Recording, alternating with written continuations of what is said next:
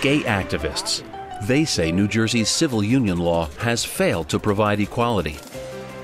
But wait. So do opponents of marriage equality.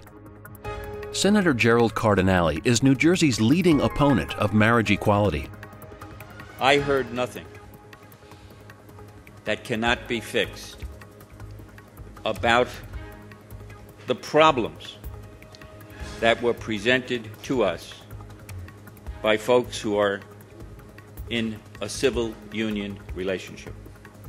There are many problems. There are many problems with the failed civil union law. The committee heard from a woman who says she had a near-death experience with a brain inflammation. Her civil union partner unable at first to get a doctor to brief her. And she doesn't know if she's going to get any information about whether I'm going to die.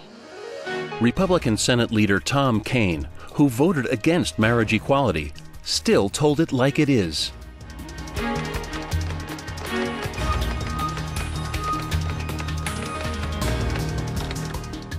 Senator Kip Bateman also voted against marriage equality, but said, as we heard tonight, and as we've known for some time, the civil union law has not proven to work. And everyone, unfortunately, is not getting equal rights under the law. And that's wrong.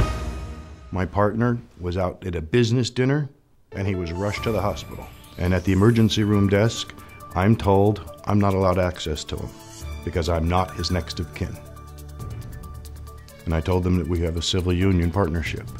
And that's when the woman explained to me that business partners are not next of kin.